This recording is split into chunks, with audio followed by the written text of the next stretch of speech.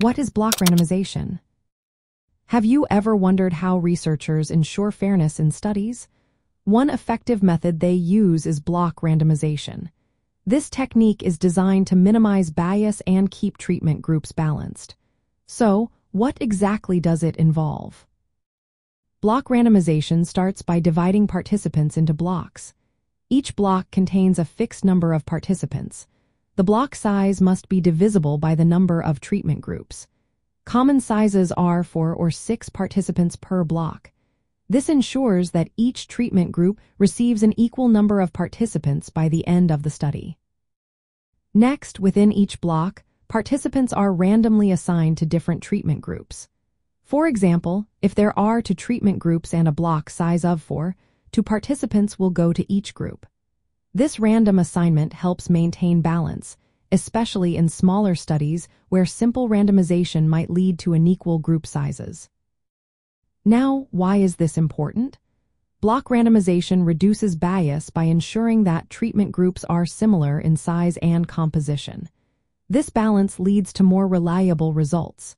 Additionally, having evenly sized groups increases the statistical power of the study. This means researchers are more likely to detect true effects if they exist.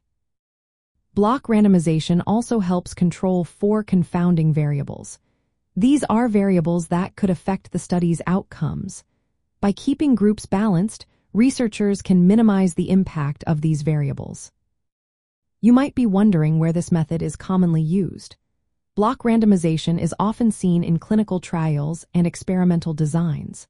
For instance, in a vaccine trial, participants may be divided into blocks based on factors like age or gender. They are then randomly assigned to receive either the vaccine or a placebo. This approach helps ensure that both groups have similar demographic profiles, reducing potential biases. However, block randomization is not without its challenges. If researchers know the block size, it can lead to predictability. This predictability might introduce selection bias, where researchers can anticipate which treatment the next participant will receive. To avoid this, using random block sizes can help keep the allocation unpredictable.